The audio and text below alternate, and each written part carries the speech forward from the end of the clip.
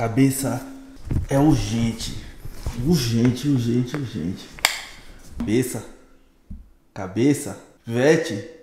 Pivete. Cabeça. Ô véi. É, o galego na cozinha não vai acordar agora não.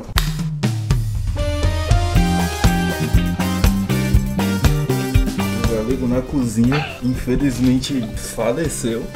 Graças a Deus eu estava gravando e posso provar. Mas amanhã eu vou... A sua risada.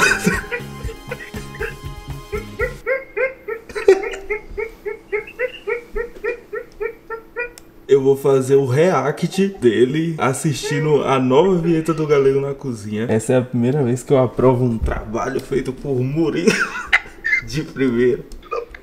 E eu perdi o seu Galego na Cozinha, velho. Ah, sério? Sério, eu acho que o MC apagou. Pivete? Pivete? Tu acordou? Vem cá, corre! Meu Deus. Corre antes que a bateria acabe. Urgente, ó o que Murilo fez. O Murilo tá online, ao vivo aí comigo. Ó o que ele fez. Aí eu tenho que mostrar a tua reação primeiro. Porra, tá um pouco escuro aqui. Acende a luz aí, Pivete. Mostra a tua reação, Pivete.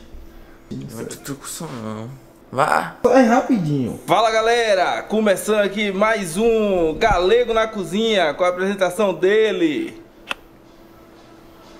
Se filho da desgraça. Galego na Cozinha. Você ficou de fuder, velho. Que fuder, não foi, cabeça? Ficou de fuder. Este, velho, bonito demais, velho. Volta aí. Que filho da desgraça. Galego na Cozinha.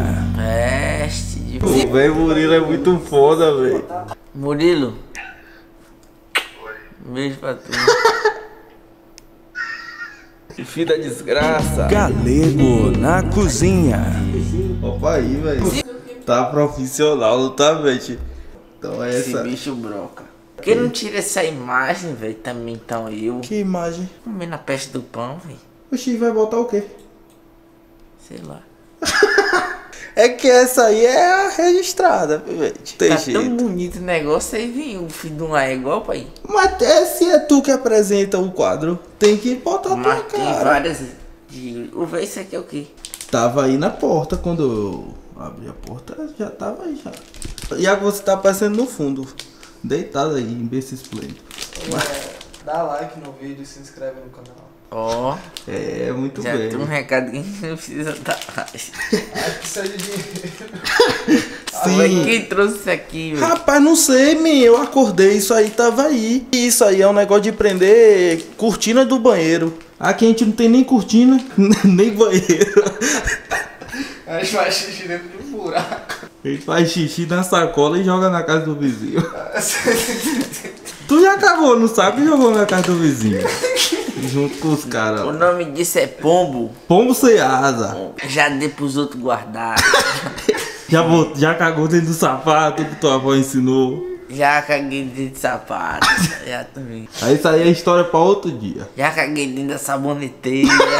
É difícil achar um lugar que tu nunca cagou.